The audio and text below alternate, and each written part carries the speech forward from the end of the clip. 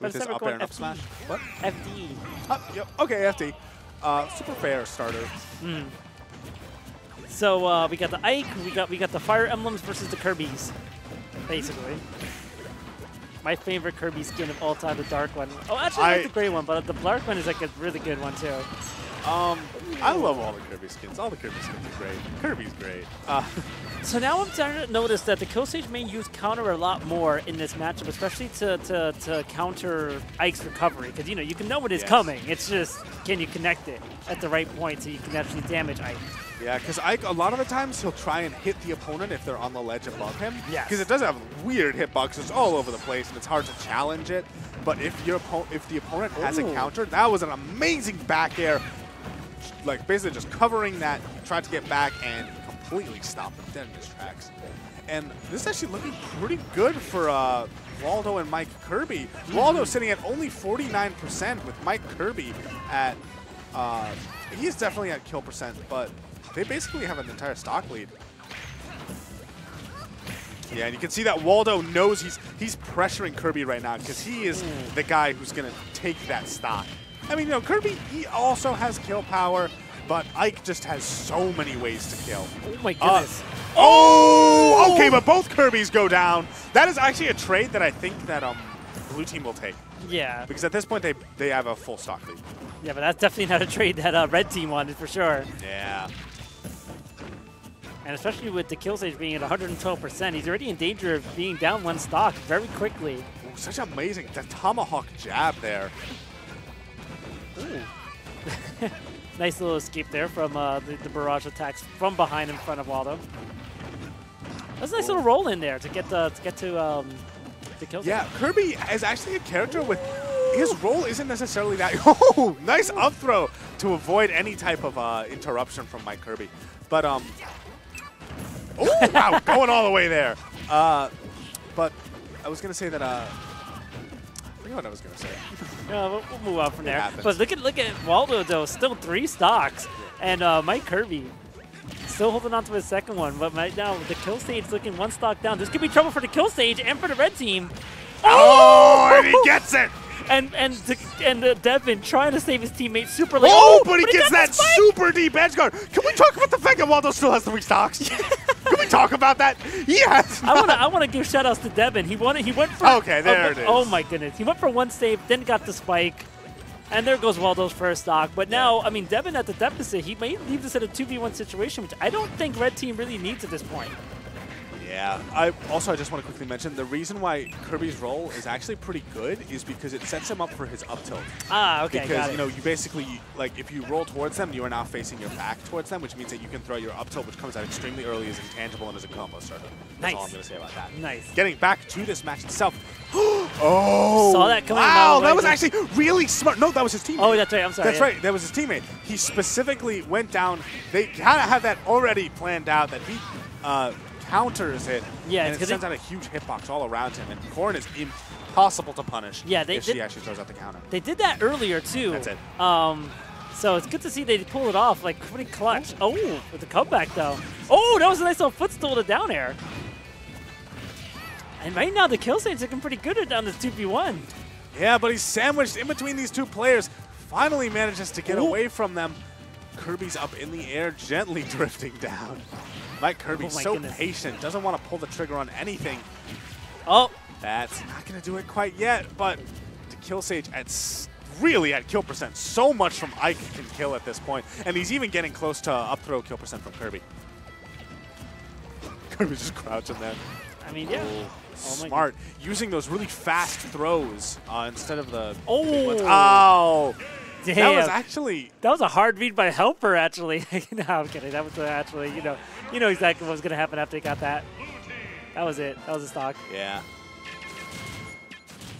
And so now we're going to be moving on to game 2. I don't think that they want to stay on FD. No. From what I've seen, their team comp doesn't work very well on FD. I don't know, like for instance, like when Bards and I played against them, we took them to FD and we did surprisingly well. Yes. I think that they maybe don't necessarily.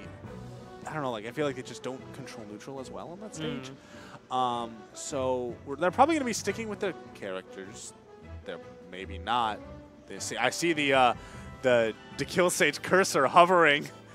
He's thinking about it. No, nah, they're sticking with it. It wasn't bad. I mean, even though he lost that early stock, they did come back towards the end, and that counter helped out pretty well as well. Like I said, I noticed him use it early, and I forgot like the whole time that he still used that, and it surprised everybody with that option, but still it did not pay off in the end. All right, and it looks like we'll be moving towards the tri-platform layout. Now, of course, both teams have a Kirby, so, you know, you're not really counterpicking for Kirby advantage. Yeah. Instead, I think like, the platforms really help out with Corrin's movement. Yes. You know, and she's able the to, like, pinning. yeah, she's able to jump out and be able to. Ooh, that was actually pretty smart from Deven. Hits his teammate with the up air, which actually got in the way of MikeKirby's combo. That's one of those situations of hitting your teammate actually helps them out. Ooh. Oh, yeah. Oh, wow. Set up his own teammate for that. I don't know what the best... You know, like, if you accidentally grab your partner, I feel like maybe you should up throw. Maybe not, though. I don't know. Probably forward throw was the smartest. Does the least amount of damage. Oh, my goodness. Nice setup by MikeKirby. That was amazing. Such good awareness. Just, oh, my God. Beautiful.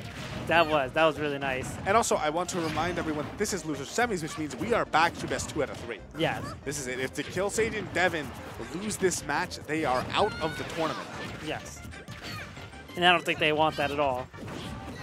But they have tough opponents. Waldo and MikeKirby are not easy. Oh, my goodness. Oh, but Waldo losing his first stock of the tournament? No. That was, but still. Yeah, he really did hold on to that stock forever, though, in the last game. But both blue team members losing their stock. Now it's the dekillsage that's not losing a stock this time around. So it makes me wonder about this, you know, the stage fake has been working very well for them. Oh, great forward air. That's it. Now it's 4 stocks to 4, but MikeKirby sitting at some pretty high percentage. Definitely at kill percent from the sort of stuff that Ike will throw out. And Ike, knowing this, is now moving towards Kirby menacingly. Oh my goodness. And right now, Deven at 115%. This is it's gonna be trouble for him, especially losing one more stock. They don't need to lose this other stock. Uh-oh. Yeah, they need to stay in control, and they need to figure out a way to keep Deven useful while keeping him alive. Yes. Oh, great. Wow. Getting out of there. Oh, that was so smart. You do not see that happen often. But my there God. It was, folks. That was so brilliant. That was like, that's like the, you know, you're 10 years old, and you're teaming with your friend who plays Kirby, and you're like, suck me up. Suck me up and spit him at him. Oh my goodness, so smart. The counters. And now we have pretty much an even game. This went from being pretty, but the counter. That's Ike is but the edge guard. Oh, and the edge guard. No, everyone's getting murdered. What's happening?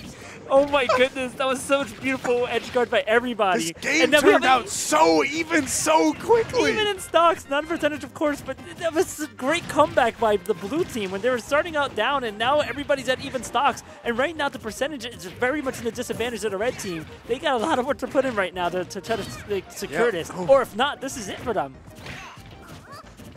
Yeah, right now, the up throw on that top platform. Not going to do it quite yet, but some big damage on Kirby and Corrin. And this is the point where Ike becomes terrifying. Yes. Because Ike is a character that has so many kill moves. Especially right now. Oh my goodness. And there it is. Deven is now out of the picture. Will Sage be able to hold on? Corrin is a character that can be pretty good in a 2v1 situation. He did do a really good job last time, and all he needs to do is take out one of them. And this can be extremely reasonable. Yeah, he's got to be careful with that dash guy. The dash guy can kill. Not a great trade for dekillsage right now. Just pressure. The jabs, but he... Oh my goodness! No! Oh! Not like that. Did he... was that Wispy? What happened there? Oh, wow. I think, because it felt like he fast fell after that. I think he wanted to get the dare footstool. That was Wispy, possibly. Let's see. Yeah, that was Wispy. He could have got on stage. Really? Really? Oh, okay. No, I know he wasn't in the air, but he pushed. I don't know. I think he was gonna. Did he just fast fall?